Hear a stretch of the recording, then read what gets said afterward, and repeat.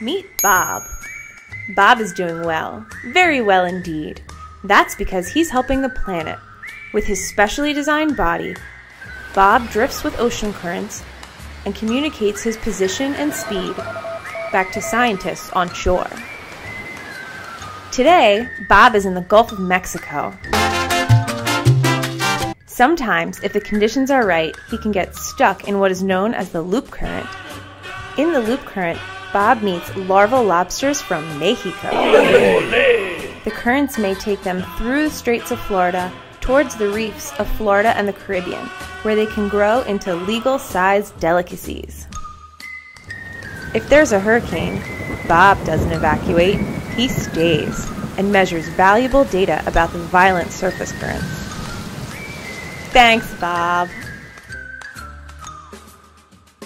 Bob can help in all kinds of emergencies, including when a pollutant is released into the water. Bob drifts with the yucky stuff in the ocean currents and sends his data to be fed into computer models that help scientists predict its fate.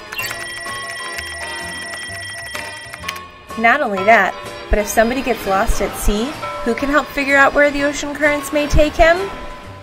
Bob can!